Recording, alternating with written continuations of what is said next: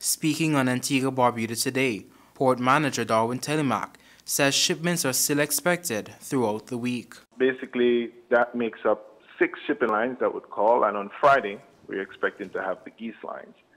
In between that, there are going to be 1 or 2 other vessels. These are non-food carrying vessels. Telemac tells ABS shipment numbers this week reflect similar trends prior to COVID-19. We are expecting a total of approximately 207 to 210 containers this week.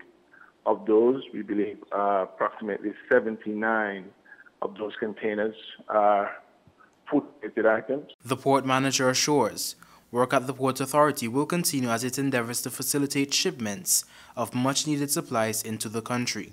Meanwhile, Telemac is commending members of the public for their compliance with regards to recent measures implemented at the port. While our staff, both port and customs, continue to work, we want to ensure that we do everything possible to mitigate the prospects of those who have to be out there on the front line. We have to mitigate the chances of them being impacted. Rakib Aparicio reporting for ABS News.